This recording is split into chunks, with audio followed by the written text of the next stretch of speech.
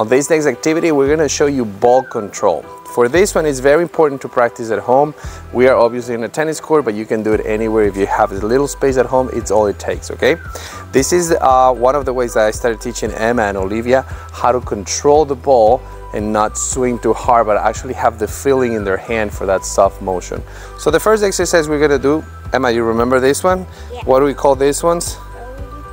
The roly-poly, okay? So for your little one at home, they can use two hands on the racket, or they can use just one if you see that they can do it. The idea is that they keep a straight racket right here and a wrist a little bit firm, and they can just control the ball, making it roll all around the frame of the racket, okay? Emma, can you show us 5 times? As you can see, Emma, she's got some practice on this. It is not easy. You still see some struggle in the little ones.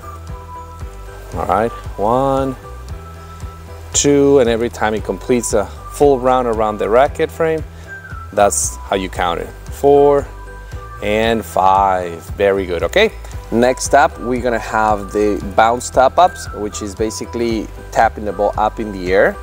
And for this one, you're gonna have your little one hold the racket either in a semi-Western grip, which is just putting the racket down on the ground, picking it up like this, kind of like pretend that you're looking in the mirror, or either a Eastern grip or a continental grip, whatever they feel more comfortable, okay?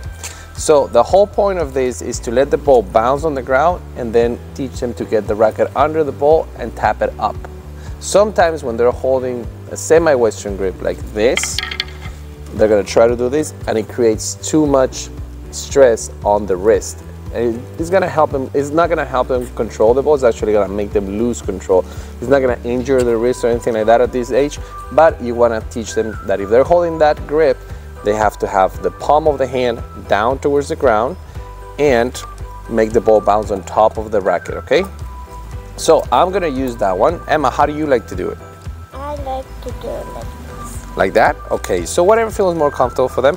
The idea is that we do bounce, tap, bounce, tap, bounce, tap. We don't want the ball to go over our head. It should stay just our, eye level. And obviously you're gonna see your little one at home that is gonna try to hit the ball super high up, and that's where the ball control part comes in, okay? You gotta show them to keep it at eye level. Emma, can you show us a few? Yeah. That's perfect. So if they can do about, 10 of these in a row, start easy with like 5 maybe, and then work your way up to 10. That's what you wanna do.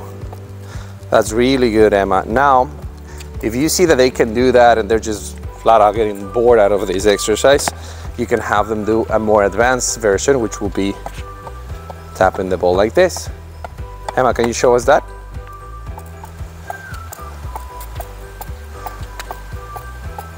Perfect, very good. And that's how you can practice the tap ups, okay?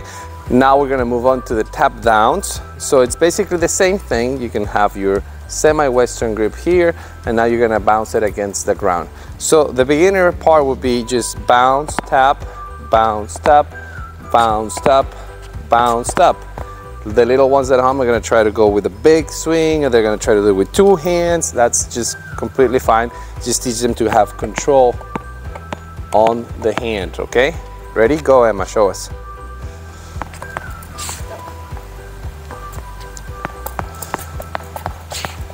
Good, okay?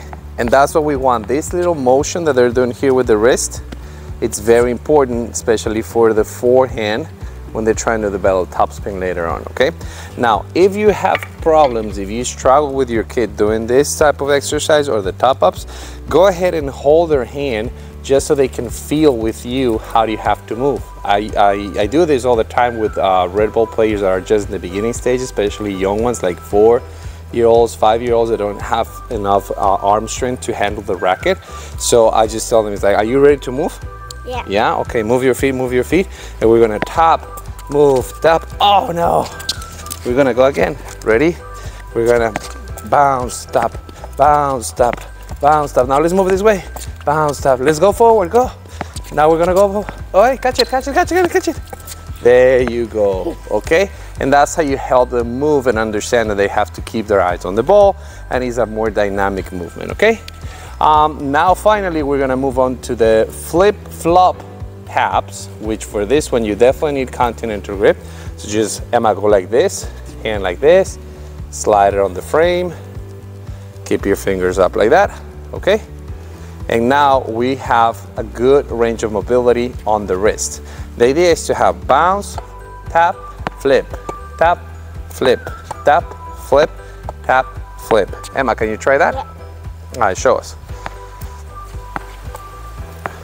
All right, this one is very difficult. This one's challenging for players of any age because they really have to have that mobility on the wrist, okay? But they have to do it. It's part of the ball control exercises that they have to master in order to control the ball, okay? Now, if they are more advanced and they can do it, then you go to strict flip-flops, which looks like this. Usually when the kids have more strength on their arm, they can do it. I don't think I ever showed you this one, Emma. Did you? You. I did? Oh, okay. All right, can you? You know how to do it? Okay, try it. Oh, you can see, difficult. All right, try one more time. Why don't you try with a different grip? You're holding it like a semi-Western grip, like a forehand grip. Go to your backhand grip. There you go. Oh, there you go. Okay. And those will be the 4 exercises that you can practice for ball control at home. As you can see, you don't need anything but just a small space. And that's, and the racket, of course, okay? Also, another suggestion will be, even if the ball is too difficult for your little one, it's all about just keeping the racket in the arm and hand. You can even use balloons or sponge balls, anything softer. All right, ready, Emma? Yeah. All right, let's move on to the next activity.